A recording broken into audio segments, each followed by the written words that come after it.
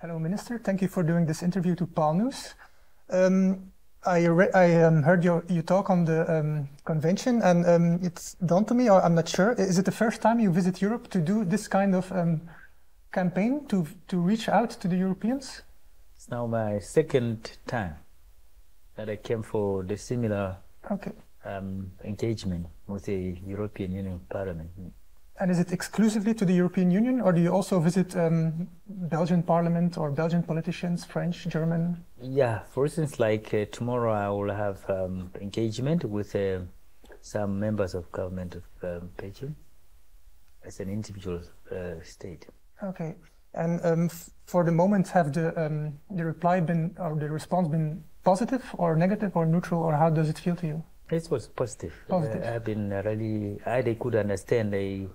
Even last time when I was here, and that is prior to CITES parties, the convention of the parties, that is 18th convention of the parties, and they understood well. And I think because of changing of members of parliament sometimes, and the changing of views, sometimes members, they might not understand those who are now in the parliament, and they can be overwhelmed by other views. But we put across our narratives, and that narrative we speak on behalf as a minister.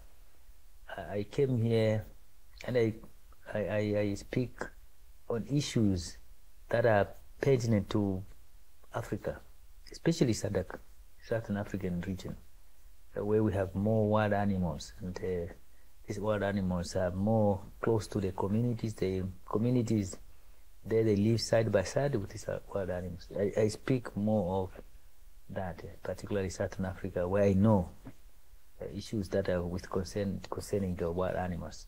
And did you also speak to the environmentalists and the green movement in Europe? Not yet. I just came for this. Because they are your biggest opponents, probably. Yeah, I think they do that. Some of these, it's a pity that we sometimes, as human beings, we are not honest to ourselves. And at the end of the day, because of money, we end up being detrimental to even our own, universal well-being.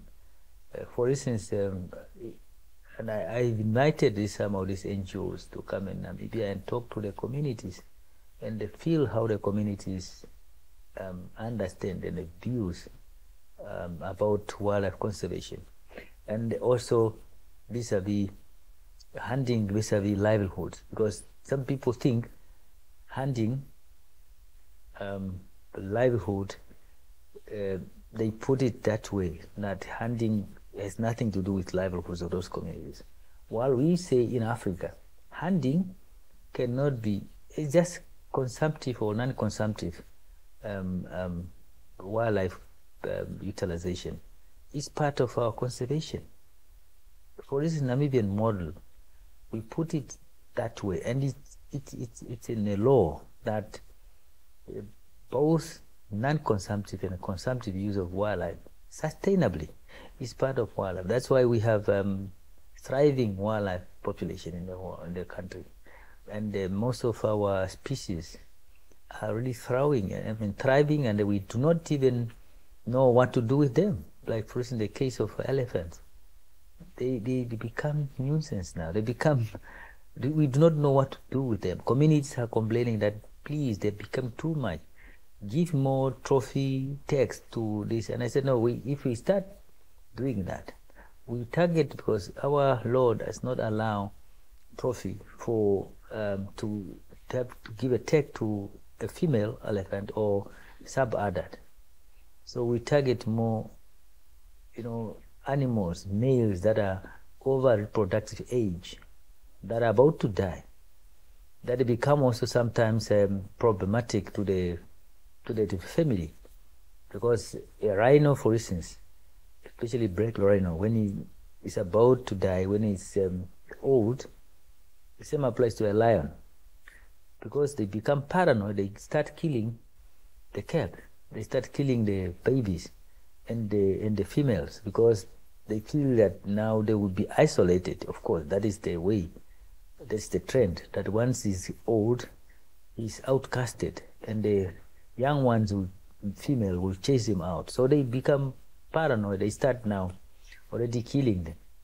So while they're babies. So in order, it's conservation management part and the application of science. We will have to put a take on that. That means even if you do not do hunting, trophy hunting, you have to destroy it, because in order to protect the rest of the family. So this is a science people do not understand, because they don't go there and ask, why do you have to put a tag on an animal for hunting? It's in fact, in our case, it's because of that, because we have an abundance of wild animals. And then how to do it, we are informed by science and the principle of sustainability. For us is to say communities, they have to get benefits, they have to derive benefit from this wild animal. And now if you have animals that you have to put it down, you have to destroy that animal. Why, instead of just destroying that animal and give meat to the community, put a tag on it. And then, for instance, for elephant or a lion or a rhino, for instance, they say, look, at this rhino, the tag is $250,000 US. Now this money will flow back into conservation. This community will be able to pay the game guards.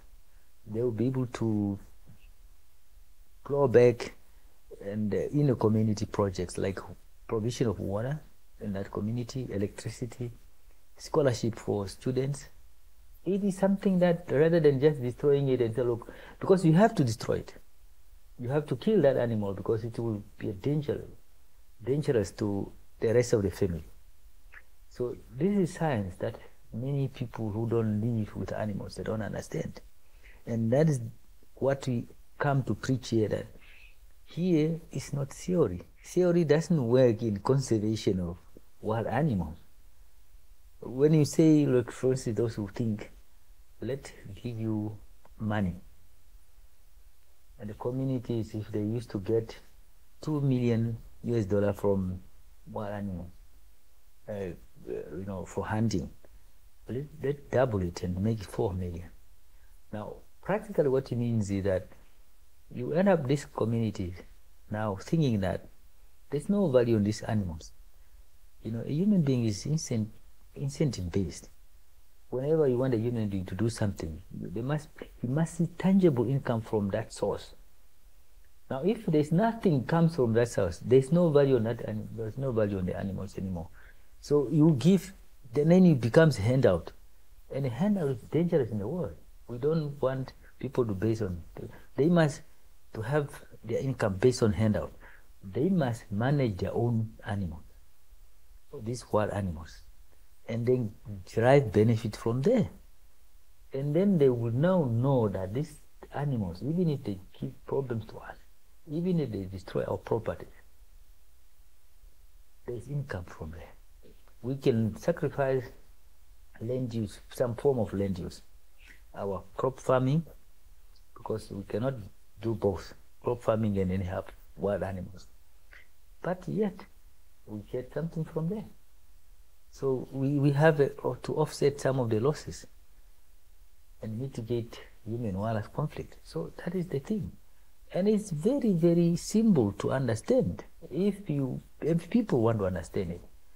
But it's a pity for these organizations who are lined up, lobbied, and financed by those who are against conservation. In fact, these people are against conservation who are doing all these things. And that's why my appeal is we need to understand how these communities, I'm not talking about how the government feels, but how community feels. And for us, we speak on behalf of them, of these communities, because they are not state role players. They are there as communities. And the elected government have to talk about this, that these communities, that's how they feel. Let us listen, these communities, and they go even there. and talk to them, understand practically, and see the wild animals, they will understand it. Okay, I hope the people who will follow us will understand it too. Thank you very much for this interview, and good luck tomorrow with the Belgian government. Thank you very much. Thank you very much. Thank you. Welcome.